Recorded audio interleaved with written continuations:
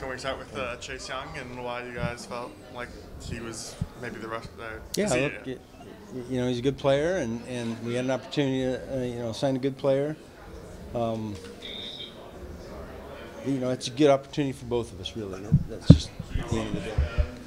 He's had a pretty interesting career in terms of just the really strong first season. He's had some injuries since then. How do you feel kind of about his health? Yeah, I mean, listen, we did all our due diligence. We were aware that he was going to need some work, and we're optimistic about that. And listen, he's a wonderful talent. Had a great first season, and then he's had some injuries to deal with, and he's a young player still with a lot of desire, and look, I'm excited to have him. We're excited to have him. That was something I assume he was dealing with on the field. Is the idea that if he gets a stun, like maybe that'll even help him play a little better? Yeah, absolutely. And look, I think he played pretty well this last year too.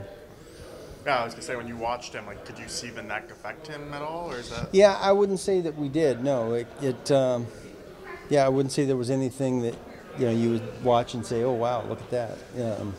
So that wasn't the case at all. Is kind of the idea of this offseason and you mentioned this at the combat, are you guys really going through that process of trying to get a little bit of a cleaner cap? And absolutely. All these moves kind of telling the same story? I think we're in that mode right now. We've got to, recover from some of the things that happened with COVID and the contracts that we did in the past. And so not as active in free agency maybe as you'd like to be at times. And look, I think we're probably going to be in that mode for another year or so. That's kind of the realistic timetables, maybe this year and next year, and then you're kind of where you want to be? Yeah, hopefully, yeah. Again, that part of that depends upon how we perform, how players perform, how our team performs, what the cap is. There's a lot of variables that go with that.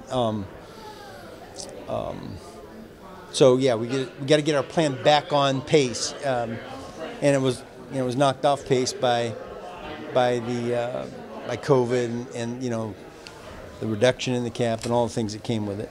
You guys used to approach the off season with the wants and needs list. Yeah. Where are you in that process? Yeah, we're in the middle of it. Yeah, we got the must wants and needs, and we've got some of it taken care of, and there's still free agency still going on. We have an opportunity during this draft to add some players, and then there's always the trade route as well. So we'll leave no stone unturned. How does Chase factor into how you kind of view the pass rushing group as a whole? Yeah, look, I think that we're kind of excited about that group. We've got a good mix of veterans and young players and guys that we have high expectations for, and what's really exciting is that we have a lot of guys that have high expectations for themselves. So we'll see how that goes. What does the addition of Willie Gay Jr. do to the defense? Yeah, listen, he's a good player. I think he's going to push our guys. He's going to be competing. He's going to have an opportunity to play a lot of downs for us, and particularly with Zach Bond moving on to another team. We had a need there, and so we've got a group of guys that we like. Led by DeMario, and so I would say that was a good addition. And how important was it to get contract renegotiations done with guys like DeMario? Yeah, but they're important because A, of our cap situation, and B, because we're trying to manage all this together. It allows us to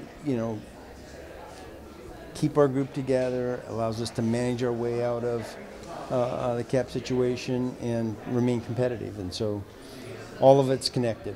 With the way you guys went about that, or when you talk about cleaning the cap, like Tyron's deal, for instance, adding on that extra year but kind of lowering the salary, is that kind of maybe? Well, it's all part of it. All these things they're not independent of each other. They're all connected. It's a big puzzle, and that's what makes it complicated. Any one of these individual deals are not complicated, but piecing it all together and having it planned out for a period of time, 2 and 3 years out, that's what gets complicated. Is going the pay cut route something you guys feel like you were able to do more a little this year? The what route? The pay cut route? Yeah, I wouldn't say that that's. Yeah, it's just like, again, I don't know how to answer that because it's all so connected. What are some of the things you guys liked about Peterman? Yeah, I think number one is his comfort level in with Derek. He had some experience in this system, and so there was a lot of synergies there.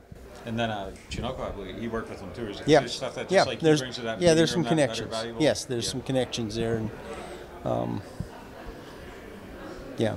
Is that signing also kind of maybe related to see where Jake is at, just in terms of whether he can seize that backup? Yeah, I don't think they're connected. We're excited about Jake. Excited about what he did for us, his first year and going forward. So. Do you feel like he is maybe ready to step into that backup role? Yeah, we're gonna find out, aren't we? Yeah. So, look, you need more than one quarterback, right? With Chase, how did you guys feel about his knee? I mean, that was also the major thing with him. Felt fine about it. Yep. We did, like I said, we did our due diligence on all the physical aspects, and we feel good about him. You guys also moved on from Michael Thomas, or that came to an end? Yeah. We'll see where that ends up.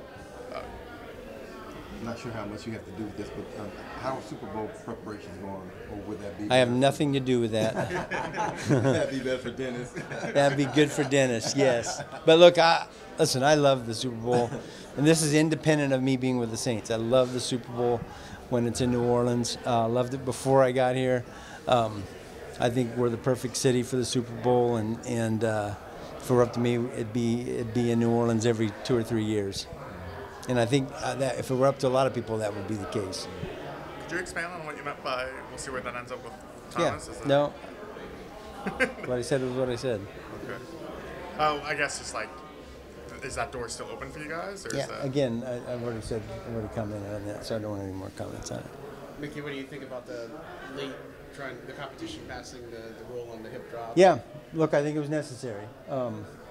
We understand the play and understand how devastating it can be in terms of injury, and so I understand it. Understand why we need to get it out of the game. I know Riz has been doing a lot of work on the kickoff. Yeah, he sure has. Yeah. How would that change things if that gets passed? Like, does that change anything with how you Well, build special teams? Yeah, it's a good question, and I think that's part of the equation here. Is and we don't have all the answers to that because we haven't seen it. We haven't really seen it in our league yet. So, how does that change the makeup of your roster? I don't think it's going to be real significant, but it'll be, there'll be some tweaks. And look, we support that change. I think, we need to do something to get the kickoff back in the game, and I think this is a viable solution.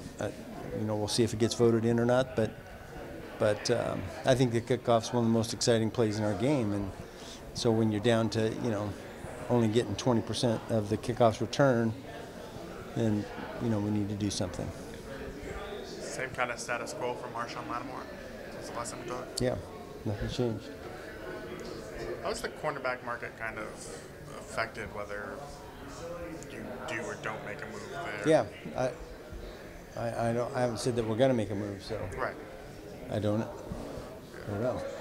Nobody's made an offer we can refuse on any player, so that's I don't have any comments on it.